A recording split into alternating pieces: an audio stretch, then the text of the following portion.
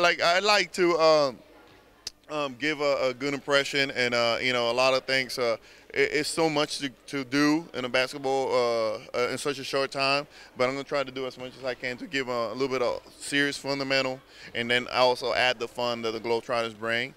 A viem, že aké je to motivujúce, keď stretnete niekoho, kto je ohromne silný benchmark a motivátor. A tak sa nám to javilo dobre. My sa to javilo dobrý nápad zobrať chalana, zavolať ho na tréning s deckami a to možno tým deťom dá viacej ako prísľuby nejakých zmien v zákonoch o športe.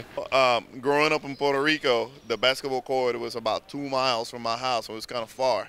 And I asked my dad, I need a shortcut. And he said, cut through the sugarcane field.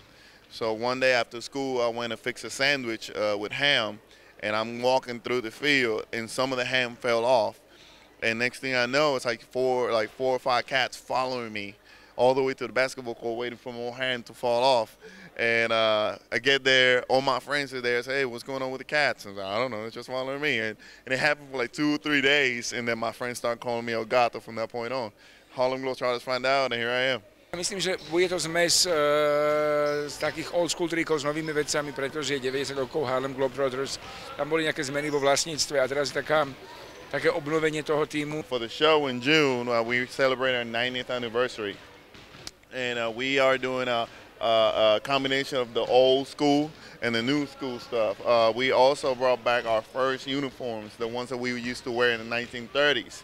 With the short shorts and a really tight jersey, and we're doing a first half. We're doing a old school show, things that Meadowlark Lemon used to do, that Curly Neal used to do back in those days, and then our brand new show in the second half.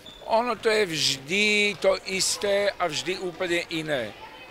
A keď si zoberieme hociaký ligový zápas, keď príde Američan alebo naturalizovaný Američan a zasmečuje, tak vždy ľudia zatlieskajú, lebo to je super, to sa dobre pozerá. Yeah, we practice.